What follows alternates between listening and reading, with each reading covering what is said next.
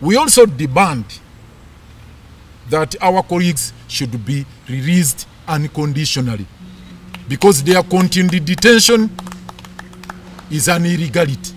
They are in illegal detention. They have gone beyond the 48-hour rule. Rather, they have violated the 40-hour rule. They have gone beyond the 48 hours they are allowed to have somebody in custody.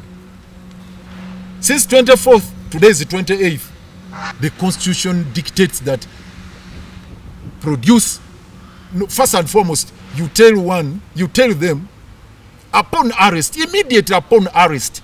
That's what the Bill of Rights say in Article 28 of the Constitution. It commands that immediately upon arrest, inform the people you have arrested or whose liberties you have curtailed of the charges they have against them. You are preferring against them. That never happened. Even as they keep them right now in their cells there at Nagarama, they have not been told the offenses they are preferring against them. We hear it in corridors. They are murmuring. Which case do we have against? Do we handle it legally? Do we handle it politically? You can imagine. Either tomorrow or the following day, we intend to raise this matter with the Kenyan authorities. We want to issue a protesting note.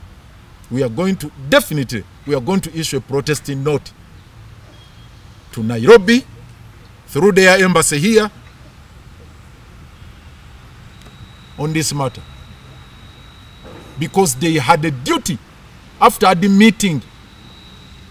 Our colleagues within their territory, they had the duty of giving them all the protection they required. The authorities in Kenya know exactly what happened to the people they allowed to be carried away, taken away, driven away.